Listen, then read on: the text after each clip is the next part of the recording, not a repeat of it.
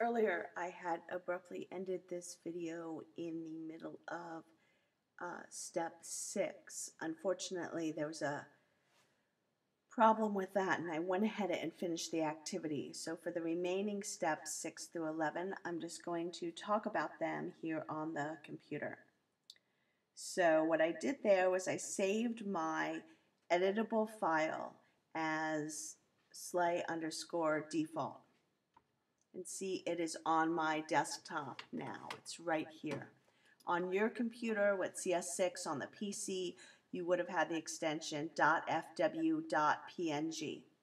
I don't want to get into a discussion because it'll be a little bit off topic as to why my extension is just .png on the Mac with CS5, but anyway, we'll just move past that.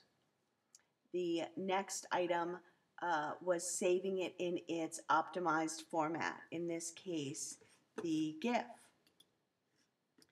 I found this out by using my 2-up or 4-up panel, as it said that I wanted the file format that was most appropriate for this, and that it should also be able to download in less than 1 second. Well, I know that the GIF is most appropriate for this because I have large, solid areas of color. And when I go ahead and use the optimized panel to look at the GIF, I see that, in fact, that is the case. So I would have gone ahead and saved this in the GIF file format. When I go over to Dreamweaver, a few things to point out. First of all, I can change my background color using page properties in the Property Inspector.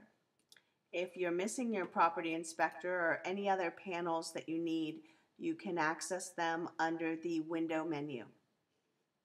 To add images, I simply go to Insert and then select Image, then navigate to my images.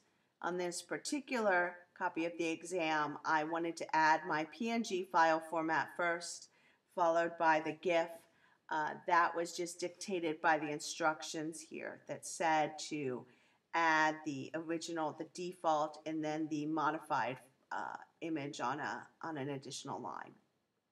At this point, I would now go ahead and save my files, my HTML file, and I would go ahead and upload both the fw.png, the GIF, and the HTML file all to Blackboard.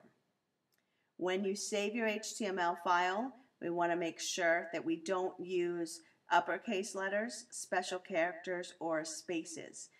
We want to avoid all of that on file names that are designed for the web.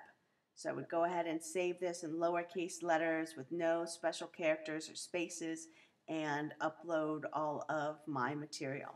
I'm going to go ahead and end the video now.